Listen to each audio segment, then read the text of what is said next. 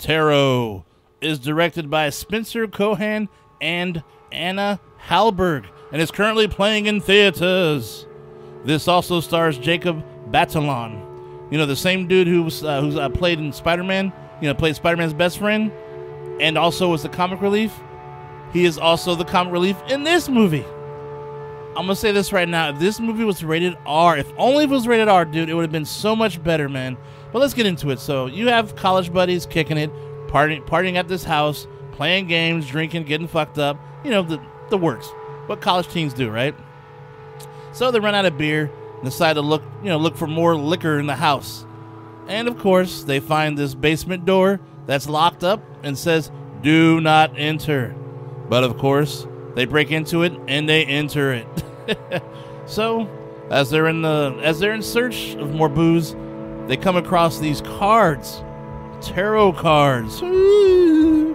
Anyways, though, and these cards, they have the creepy ass pictures on them, and they start telling each other's futures and stuff. And then a few days later, they start dying one by one by this scary looking creature or entity, if you want to call it that.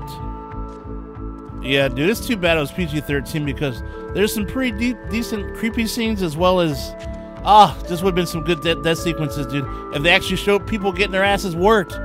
But instead, like they normally do in like these sort of PG-13 flicks where, they'll show the person about to die, then it cuts to the ground or some other area, and you get that whack-ass like little slab of digital blood and screams and shit, or you see their facial reaction when they're dead, and it's just like, oh, I hate it personally because this is what you're gonna get through the entire movie. So it's like, what the fuck am I watching it for? I might as well watch this on goddamn television if I wanted this bullshit, right? But yeah, this movie's no different though. I mean, and what sucks is this movie's actually kind of decent, I'll be honest with you. I mean, it's not that long of a movie, and this is the one thing I liked about it. The exposition, dude, and it's all in the first 15 minutes, dude. And then shit just pops off right after that. I mean, seriously, dude. I mean, with dumb teams, you got dumb teams in it, dude. So you just can't wait to see him die. So, I mean, shit, it's on. And there's a scene that, like I said, the rated R part, man. There's a scene in here, man. If it were rated R, would have been one of those, like, would have been a badass scene. One of those scenes you'd actually talk about for years to come, dude. I'm serious, man. But really, I'll just say this. It has to deal with a casket. That's all I'll say. There's no spoilers after that, though. But god damn it! It was so creative, dude. It almost felt like someone else directed it, dude, because it was just done so differently compared to the rest of the movie, though, man. But if it was bloody, dude, if you saw more, it would have been so much better. God damn it! So, let's see what else to complain about. Mr. Complaint Department in the house. Here we go. So, yeah, I have, so the main antagonist, or the main bad guy, or bad girl, demon monster, whatever you want to call it, just wasn't that scary, dude, because of how it was presented. I mean, you saw too much of it. Plus, there was barely any good creepy close-ups of the thing to really instill the fear in you, where you actually freaked out like, god damn, this thing is fucked up. Get you all scared and just, ready to fucking go, But I'll say this, there are some decent pop-up scares for sure, though, man. I mean, which actually surprised me, to be honest with you. So kudos on that. Yeah, there's some good ones in there. So if you watch it, yeah, got that to look forward to at least, though. So, but when it comes to watching this, though, I'm not sure if I can recommend it. I mean, don't get me wrong. Like I said, there's some good PG-13 horror flicks, depending on how they're done and what the content is in them. This one, I feel, should have been rated R. For the simple fact that the kills, they needed to be brutal. I'm not saying NC-17 brutal, but it needed blood, dude. It needed blood bad.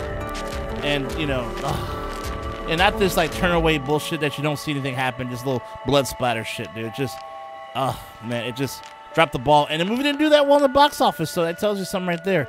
But let's be real, though. I mean, it's obvious the studios were trying to get the teens in. And so, obviously, it wasn't really targeted towards guys like me or people like me.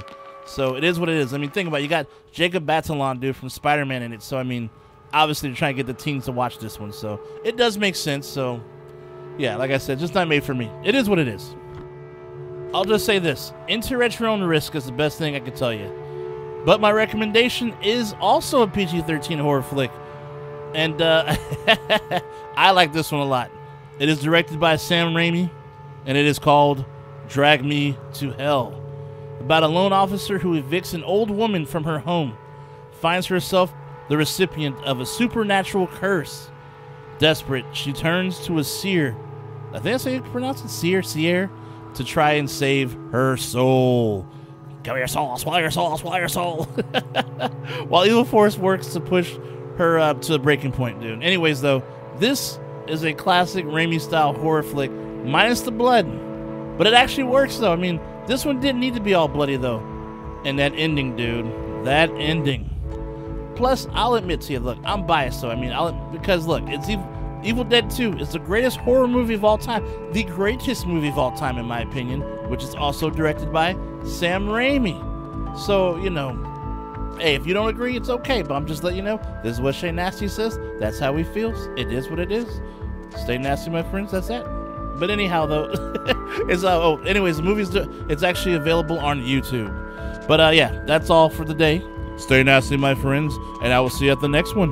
Shay Nasty out. I'll see you soon.